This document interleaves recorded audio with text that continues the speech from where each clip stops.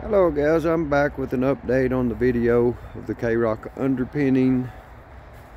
I told you guys I would come back and give you a video and show you the completed work. Now the entire trailer has been done. We finally got moved in. It took a while to get it done because I had so much other stuff to do inside and moving and all that entails. Here's the place I was telling you I was going to put me a door. Still have a little work to do on that. A little bit of trimming to get it set back in further, but that'll come in due time. Not a huge deal right now. At least there is a door there. Just kind of quick like and in a hurry put it up to get the inspection passed and everything. So, but now right in that area behind that ball goal is where I was working today. I put the studs in for the video, and as you can see, turned out quite well. I need to put some sort of apron back over that, and it looks pretty bad right there with the little darker paint that's left on that and the dirt and things that's on it. I actually had to build an extension on this end to cover the tongue. In the state, they don't want you to have a tongue showing on your trailer.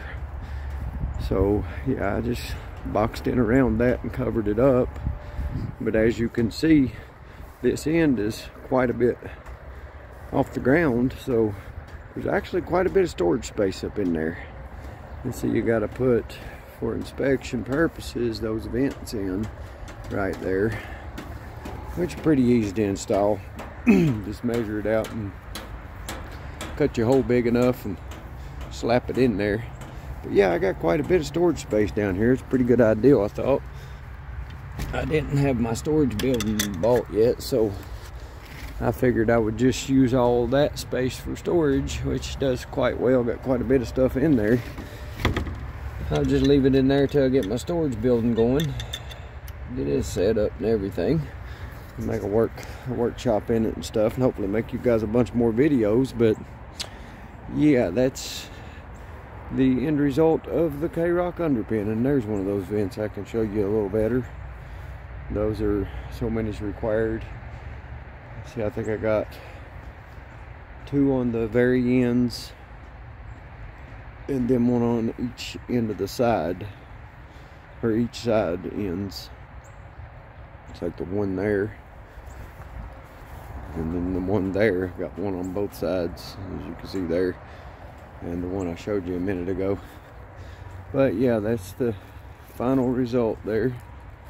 I think it looks pretty good where I cut the whole strip off of it, and it fits together just so much better. I think it looks way better that way. It's got a gap in it, and it looks kind of generic if you put it, you actually put it to, it has that gap with the little tongue that sticks out on it. It just looks like it's, you can tell the individuality of each slice or each sheet, and it just, yeah, it's better without that in it. Just kind of goes together better, blends in better. I don't know, but yeah. Another video I got is my gutter dripping and running from very little rain. It's doing that again today. Apparently the way the trailer sits here, every bit of the water that gets on the roof comes to that point right there. I don't know, it's crazy, but it does. I'm still kind of in awe with that. Don't quite understand how so much water comes to that one point. I mean, is the trailer higher on both ends and everything on this side goes to that point, or what? It's just kind of weird. It's got a lot more water in it than rain has came today. Look at all my farm space. Over in that side, I'm going to put a garden over there. Maybe get a few chickens. But as I do garden the area, I will come back and make some videos on gardening tips, whatever I could do to hopefully help someone. I'm all about helping my neighbors. And don't hurt a thing to help a neighbor out when you can. But yeah, everybody remember, share, like, subscribe. All that stuff gets these videos further, hopefully to help more people. And you guys have a good one, and come back to my channel for further little experiments and jobs done around the house. Have a good one.